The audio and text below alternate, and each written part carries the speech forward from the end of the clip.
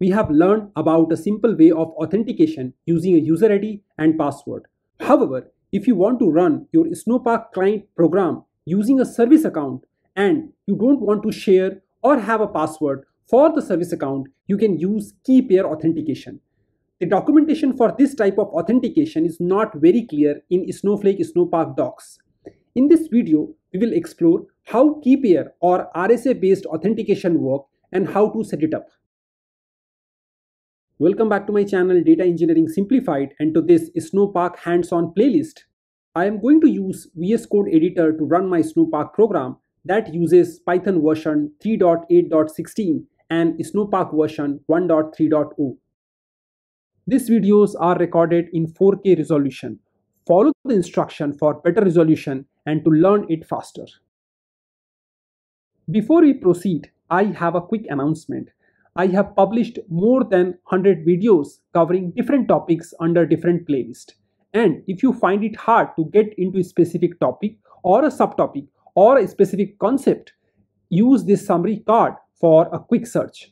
Summary card download instruction is given in the description below. For additional queries or specific question, feel free to drop me a note to my Instagram account. Let's generate the key pair, and before that, let's quickly understand what is key pair authentication and how does it work. The key pair authentication is a method of verifying the identity of a user in a secure manner. It involves the use of two cryptographic keys, a public key and a private key. The public key is like a lock and the private key is like the key that can open the lock. The public key is shared with a server, while the private key is kept securely on your own device. We will not cover how RSA key authentication works in detail in this short video. We would rather see how to generate these keys in your local machine, how to update your user profile in Snowflake, and then what all libraries are required to establish a connection between your Snowpark and Snowflake. So let's jump into our VS Code editor. This is my program called Snowpark with RSA. In this program, first we will see how the basic authentication works with Snowpark. This is a method called snowpark_basic_auth. I am passing the account ID, username and password, and this represents a basic authentication. I am using the session.builder.config by passing the connection parameter and creating the session object. Let's run this program.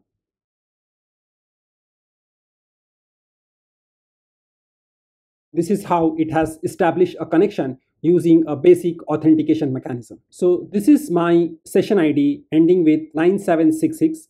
And if I go to my SnowSite web UI, open my query history tab, let's see how does it look like.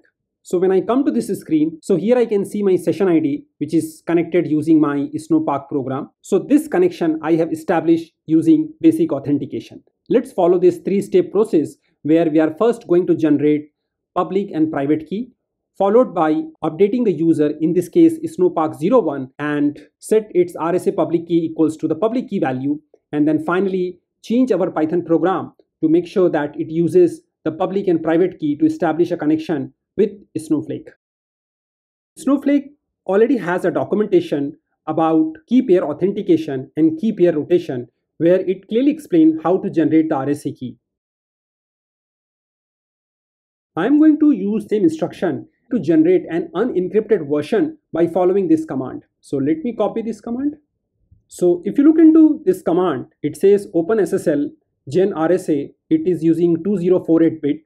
And finally, the output of this command is input for the another OpenSSL command where it is generating private key. Now my private key is generated successfully, and let's see how does it look like. So the file exists here. Now next step is to generate the public key. Here it is taking this PEM private key and generating public key. So it has written the RSA key, and let's check that.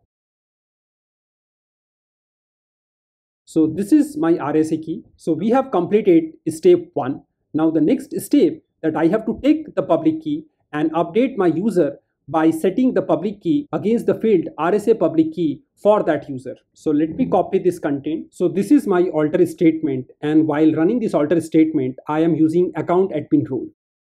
Now let's execute this alter statement.